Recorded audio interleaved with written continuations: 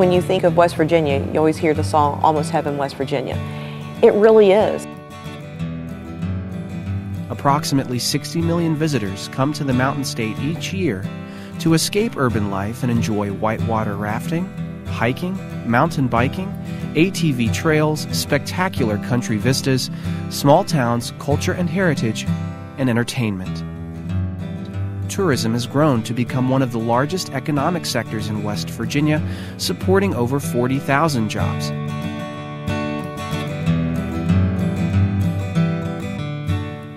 Voices of Change, stories of tourism development in West Virginia. Tucked between two ridges in West Virginia's eastern panhandle, Berkeley Springs exists because of the famous warm mineral springs of the same name. The historic town was a favorite getaway for George Washington and his colonial cronies. They came to take the waters for their health. Over the centuries, its popularity has survived wars, recessions, fires, and shifts in tastes. Today, it thrives as a popular vacation and second home community with a 21st century reputation for being cool and quirky. Berkeley Springs is basically founded off of a tourism industry. It was founded around the warm springs in town, and it's basically just built itself as a tourism community around that.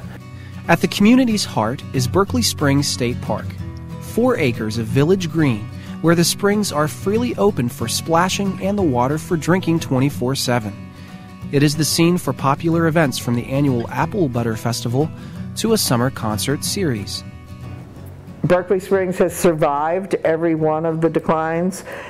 If that park were not where it was, if the springs were not here, if there wasn't that beautiful little center of green in the middle, we would be one more West Virginia town that you drive through and don't even look at.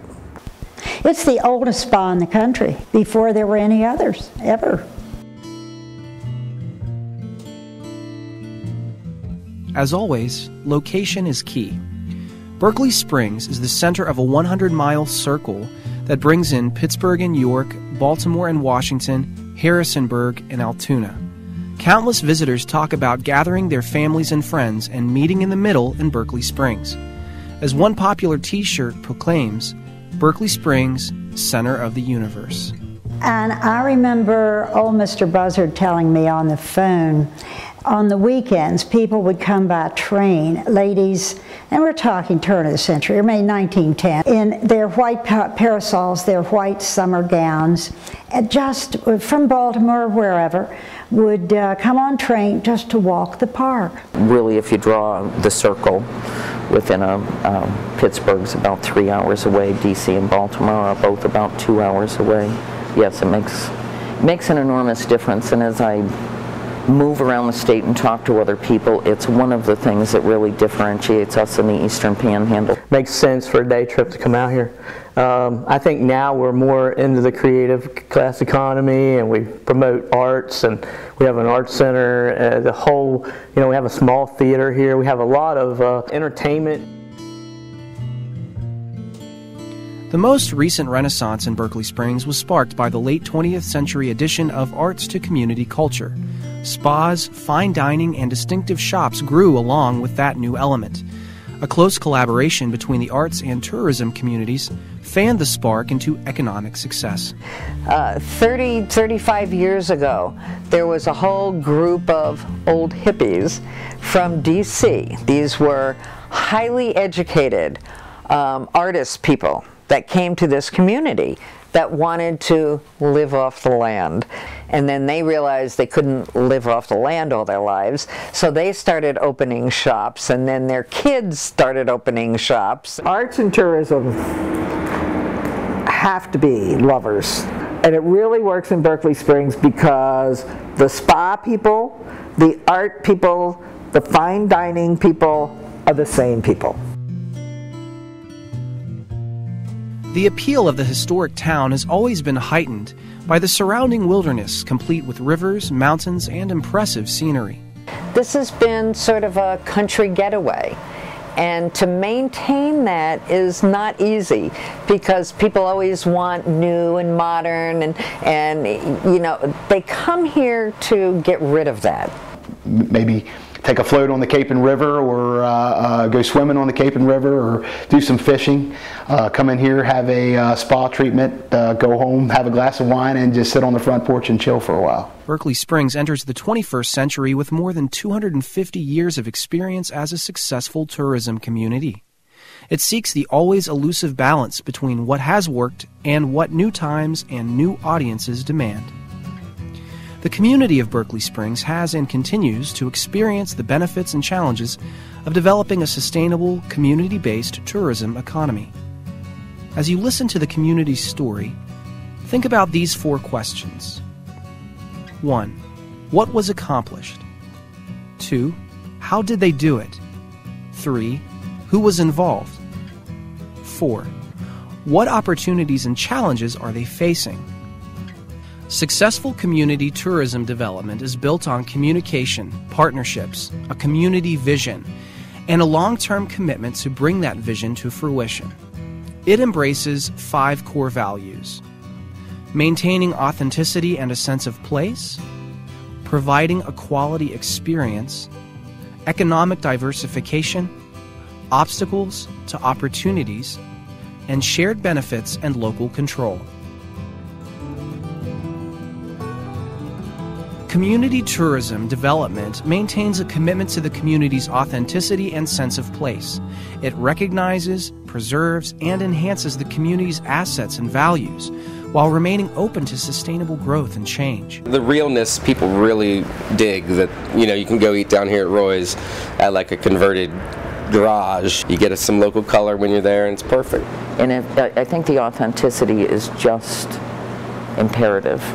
It's really where you get to know the county. It's how I got to know the county, was from the stories of the old people and the way they grew up and the things they valued and how things had changed. That, you know, the storytelling is priceless to people.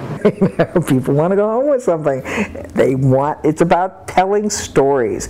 Travel is about telling stories when you get home. So you got to give people a good story to tell. And that's why the people in a place are really important. Whatever you do, it's got to be authentic. Because believe me, people can smell fake. Successful community tourism provides a quality experience for both visitors and residents. Visitors leave satisfied, excited to return, and eager to share their experiences.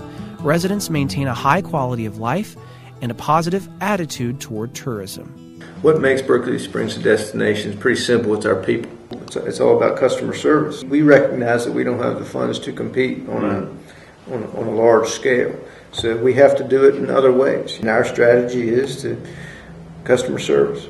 New clientele is good, but if they're coming back, that's even better, and that's something that we focus on, and I think Berkeley Springs as a whole focuses on, because those guests may only live 90 miles away, so they may come back 6-8 times a year. It's definitely focused on each person. I mean, taking the time, if I have it, you know, especially Sunday evenings in here, it's a little slower, and I really get to meet people, and it's the personal aspect, and you're telling stories and this and that to people. I mean, that the engaging of that's key in my book.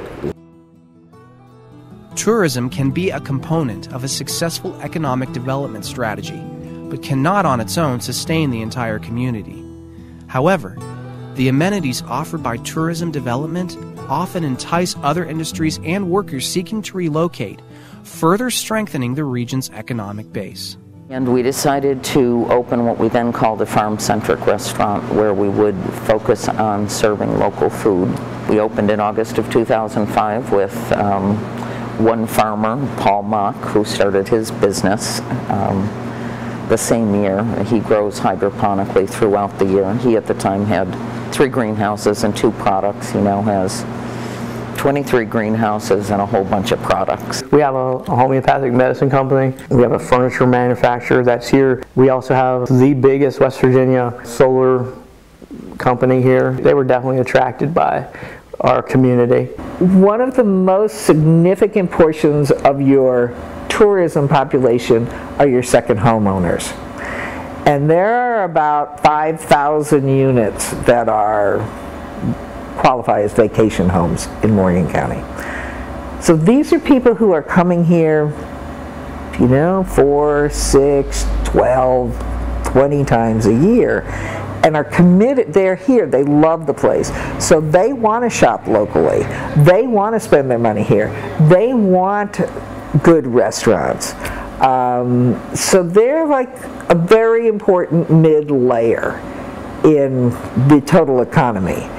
Tourism is kind of our hub, and there's multiple industries that branch off from that hub. The home-based business within Morgan County, I'd say, has tremendously grown over the last few years. I would really love it if tourism were strong enough that our employees could really make a living wage. And it's not strong enough for that in a business like ours anyway. I would like to see tourism become more meaningful, more stable financially for the people that work in it. Obstacles to growth are inherent.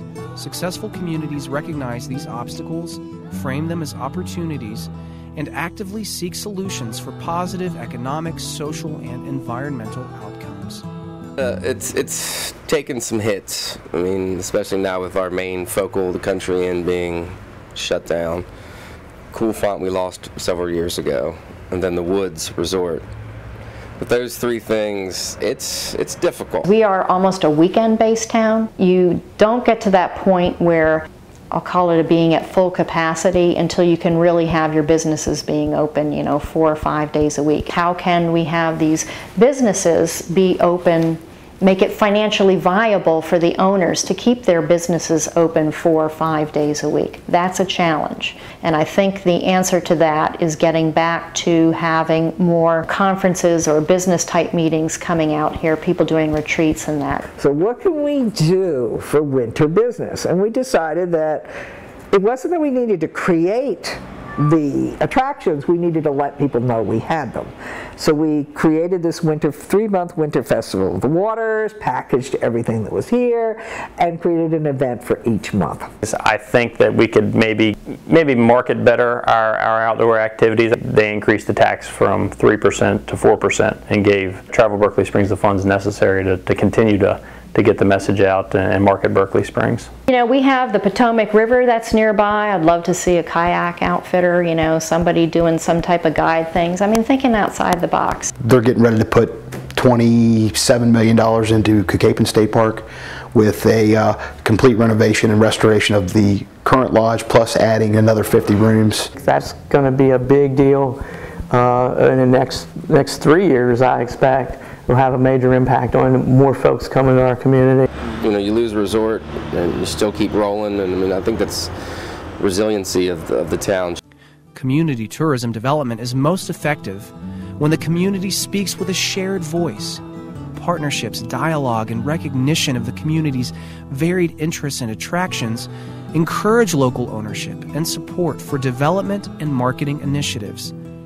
By working towards shared goals, government, business, and residents can create synergies that benefit the entire community. Our people is what it takes to make a community work, and I can't stress that enough. The volunteers that get involved on a weekly, monthly, daily basis. When the hotel motel tax was passed and we were able to set up a Convention and Visitors Bureau, which was a unified Convention and Visitors Bureau, and not a town one and a county one. What we're developing now is the Bath Development Authority to look at the total economy of the town of Bath, to study ways to directly approach companies. When other businesses have other ideas that may not go along with what the town's trying to promote as a whole.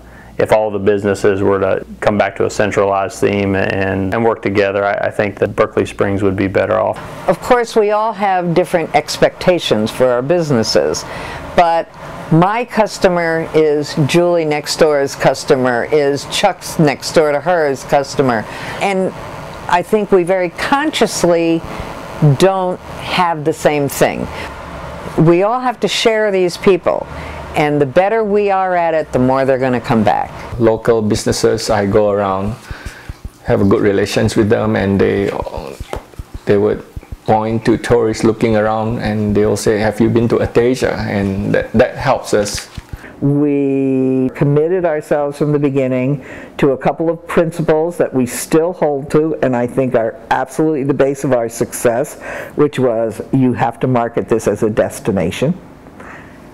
Everybody has to be part of the game. The community of Berkeley Springs has experienced success and challenges with tourism development. The key elements of tourism, a diverse attraction base, quality products and services, effective marketing, and strong partnerships do not guarantee success without a long-term vision, a plan, and a commitment throughout the community to make it work. We've done some things here that are quite remarkable and that people do come to Berkeley Springs all the time saying, we want to become just like Berkeley Springs. How do we do it? And those folks wanted to know, how did you do this? How did you make a sleepy little town like this into a tourist destination? Berkeley Springs is one of the top 100 small art communities in the country. How did you do that? They just need the vision to do it, and they need to work together to do it. My daughter says, come back to Virginia with me, Mom. I'm going to stay put right here. Berkeley Springs has found its niche as a destination in a dynamic and rapidly changing environment. Located close to major metropolitan areas on the East Coast, Berkeley Springs has built on its historical legacy as a retreat and resort destination to create an identity and a brand that is in tune with 21st century ideals. Not only do shops and restaurants attract visitors, but so too do public spaces, events, and the areas surrounding natural beauty. As we have seen, there is a delicate balance to be maintained within the community. It's a balance that depends on reviewing and renewing the core values that have been discussed in this video. There are those in the community that recognize the uncertainty of change ahead and the need to work together to plan for the future.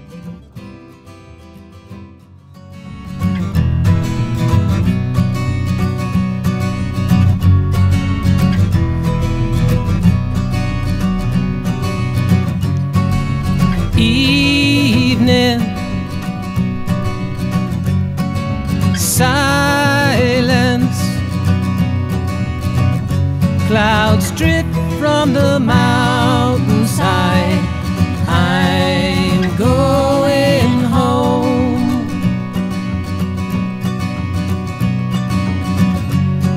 Snow falls,